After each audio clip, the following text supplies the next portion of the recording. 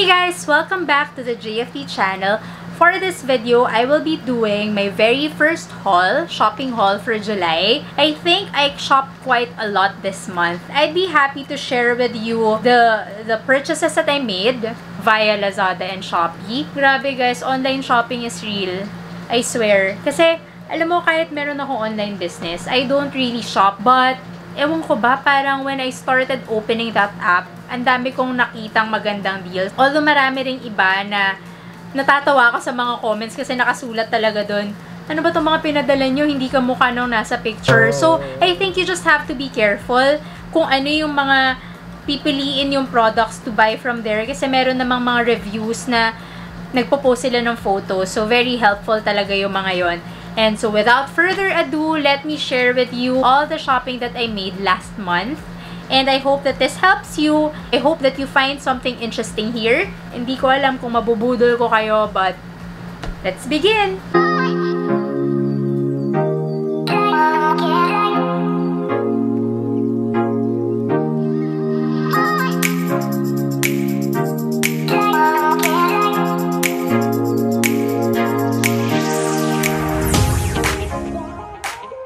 So let's start with this. I wore it already. It's a sleepwear, silk sleepwear. It's really nice kasi ito yung shorts niya. Hindi ko na sinuot para mapakita ko. But I like it a lot kasi ang dami kong nakikita nagbebenta ng ganito, and some of them are selling it at higher prices. But you know what? I got this on sale. I only got it for 277 pesos via Lazada, and ang dami niyang available na colors. I think ito na yung pinakamura kong nakita. Kasi before ako bumili, since sa Lazada maraming nga magkakapareho, hinahanap ko talaga yung pinakamura. And lagi kong hinahanap yung may magandang reviews. And ito nga siya, dumating siya na kung ano yung nasa photo, yun din talaga yung dumating sa akin. So I really like it. Next thing that I got from Lazada is this ring light. This is only 300 plus. I already posted about this sa IG story ko, and I said before that I will be sharing about it once I started using it, and I will show you how it works. I have a power bank here, and ganito siya. Meron siyang modes dito. You just have to press this one. Pag nag-blue na siya, it means pwede na siyang umilaw, and that's how it is. It's a desktop ring light. I bought this because before, when we were doing IG lives, parang hindi maganda masyado yung register ng face pag walang ring light. And so I got this. But it proved very useful to me kasi whenever I would do syempre, trinay ko muna siya before ko siya bigyan ng review.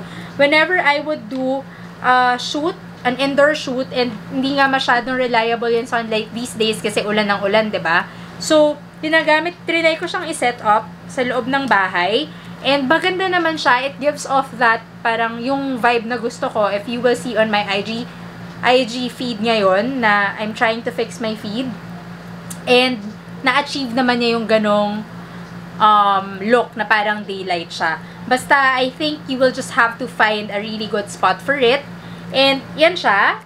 You just have to assemble it. Very easy to assemble. And knowing me, hindi talaga ako magaling sa mga ganito. So, plus points na madali siyang i-assemble talaga.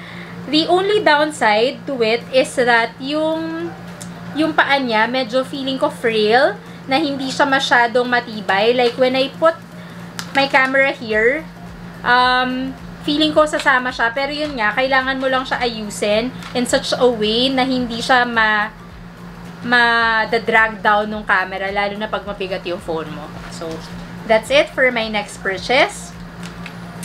Now, I saw MAC have a sale of my favorite lipstick shades. Sino naman ako para mag-resist, diba? Kasi sobrang mura niya. Parang 1.5 lang for 3 shades na. And gustong-gusto ko yung shades na yon. One is the Teddy shade. Yun yung nude lipstick na lagi ko nauubos. And totoong ubos ko na siya.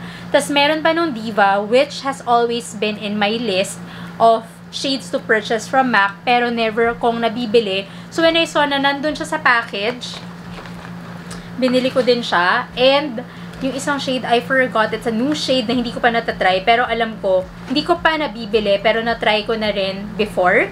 So, nandito din siya. And, part of this package, pakita ko nga, merong free nung lipstick ni Maine Mendoza.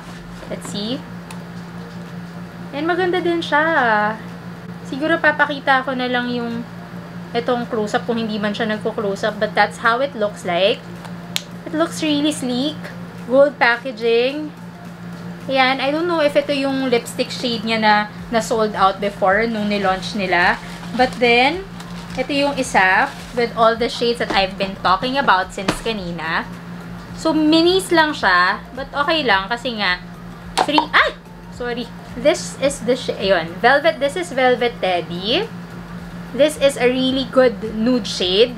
I will do a swatch soon. Probably sa IG ko. The second, ano ba? The second shade is the Mocha. Tama nga yung naalala ko kanina. This is how it looks like. Another nude shade. I really like nude shades.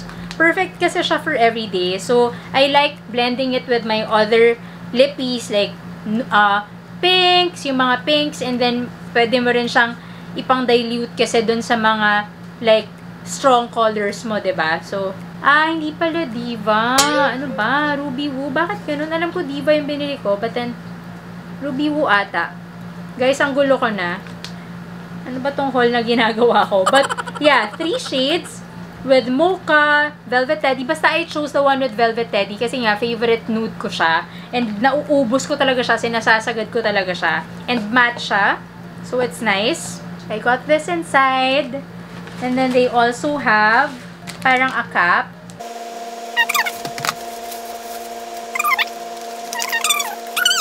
It's a notebook bottle. That's it for MAC. And ito na naman. Meron din akong hindi napigilang isa. I got 3 lipsticks from L'Oreal. So these falls under their Rouge Signature Lipsticks. So this is for the medium complexion. I was supposed to buy the collection for fair pero sold out na siya agad when I checked it out. I'll give you my review via Instagram or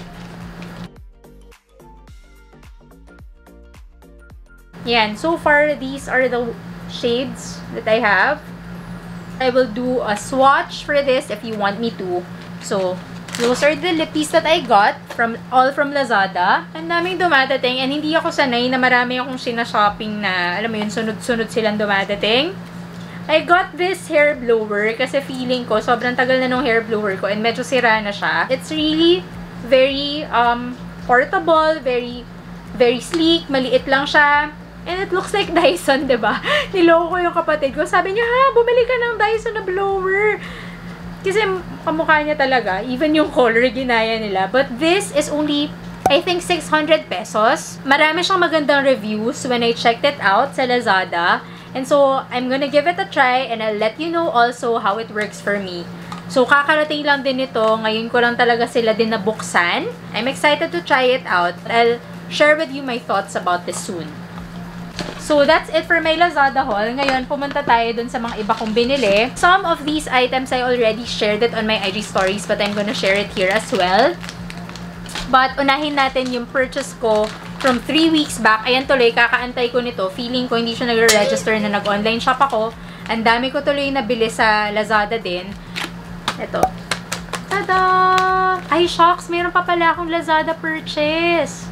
Later, I'll show it to you. Wala siya dito, pero kukunin ko lang siya. This is the collagen powder that I got from Dokodemo website from Japan. And according to my friend, this is the best collagen supplement he can recommend for me. I really trust his opinions kasi yung knowledge nun about beauty sobrang vast. So, when it comes to beauty, I always seek his advice and this is what he recommended for me. If you also watch my IG stories, you know na medyo na-addict na ako sa collagen. The first batch of collagen that I tried, naubos na siya. It was from my supplier who wanted me to carry it, but then wala na yung supplies ko, so I got collagen packs for myself. I'll let you know how it works and you will most likely see me using this on my IG story. So, if you wanna know my thoughts about them, please follow me on Instagram at Starburst. I'll just put the name and the spelling here para you won't get lost looking for me. So that's what I got from Dokodemo. It's my first time to order there. Usually daw mabilis lang, pero since meron ngang quarantine, it made it harder for them to ship the goods. But everything's good because I already got the products that I bought, so no worries about that. I'm gonna use it with this one, which Lester gifted me with. It's a vitamin C supplement with 1000 mg kasi maganda i-take yung collagen with vitamin C. So, this is also from Japan. I'm drinking this already kasi syempre, bawal hindi tayo mag-vitamins lalo na during this time. But, I think it will work even better with my collagen supplement. So, there. Ito naman, I'm gonna share with you my Glad King haul. Sobrang gustong-gusto ko yung Glad King kasi there's really value for money there. Even their brushes, I really love. Hindi siya yung matitigas na brushes and medyo mapili ako sa brushes kasi whenever I would use brushes na matitigas, nararamdaman ko siya sa skin ko and I usually break out from these types of brushes. But with everything that I've tried from Glad King, they're all good and sobrang mura lang nila. So, I really like it. From Glad King, simulan natin sa mga maliliit lang. Because I really went there when I left the house. Minsan lang naman ako lumabas talaga ng bahay. Usually, pag may binibili lang ako. And so, nung nag-mall kami 2 weeks ago, sabi ko, punta kaming Glad King kasi kailangan ko na ng mga makeup sponge. Kasi whenever I would do my makeup, ubos na yung mga ganito ko. And I usually throw one away after a month of using it. So, 1 month lang each. And I'd usually buy the makeup sponges na marami na. Usually good for 6 months para namomonitor ko nga siya. And so, naubos na siya. So, for July until December, ito yung mga brushes na binili ko. These are only 180 pesos. But before nga, when I went to Korea, may mas namura pa ako nabili dito. Sobrang dami niya in a pack. And I only got it for about 200 pesos. So, medyo mahal pa siya for its price, but pwede na, diba? Kasi hindi naman ako ma-arte sa mga makeup sponges because tatapon din naman. As long as it's soft, as long as it does the job, okay na siya sa akin. So, I recommend this because 180 lang for 3 na. So, yan. And then, alam mo yung pag kunwari namimili ka, tapos may makikita ka na, ay, shucks, parang kailangan ko din to. Shucks, okay din pala to. Bilhin ko din to. Hanggang sa dumadami na yung mga binibili mo. Isa to sa mga yon. Isa to sa mga yon. So, nung nakita ko to, shucks, may pointed yung, Q-tip niya. Kailangan ko to kasi yung Q-tip ko round and I need it for my winged eyeliner. Bili naman ako. So, yan, binili ko. For this big, it's only 180 pesos din. Ang galing-galing talaga kasi hindi siya masyadong mahal, diba, compared to what we see sa labas. So, yan. Nakita ko rin tong mga to. Because they're super cute. I got these pins for only 80 pesos. Also from Glad King. So, I use this whenever I would do makeup tutorials or photos. I think they're really nice and they're not very expensive. So, ewan ko kung may mas mura ka pang makikitang ganito. Napapagod ako kaka-explain. Alam mo yung parang feeling ko ang daming kong binili. And ako pa naman, I don't feel good pag masyado ako maraming binibili na feeling ko. Ha? Dami na ba yun? Kailangan ko ba yun? But yeah, I think naman kailangan ko sila. Moving on, ito masaya ako dito sa purchase na to. Kasi hindi ko siya pinagsisisihan. Lalo na ngayon, first time ko ulit mag-false lashes. After 5 years. I mean, na ako yung naglagay. Usually kasi, tuntua ako pag yung makeup artist talaga yung nag-glam up sa akin because buong-buo talaga yung makeup and all, sobrang linis. Sobrang sabi ko, kapag nagka-time ako ulit, maglalaro ako ulit ng false eyelashes, paglalaroan ko ulit siya, sobrang sulit niya because they look like, they feel like, ano ba yun, they look real. I mean, hindi siya mukhang, may mga false lashes kasi na parang antigas ng itsura and yung mga strands parang ang lalayo, either malalayo or hindi siya mukhang, hindi niya na-achieve yung gusto mong look. And you'll be surprised because I got these false eyelashes, 3D false eyelashes, for only 110 pesos. This one, I only got it for 150 and I discovered that they already have 2 types of glue, one white and one black. So, I got a black one because lagi naman ako naka-black eyeliner. And so far, so good. Sobrang saya ko with this purchase talaga. Mura pa siya. Palabas na lang ako. Natawa na lang ako nun kasi si Lester nga nasa labas na. Tapos parang, nakikita niya na nagpa-plansya-plansya pa ako ng buhok ko doon.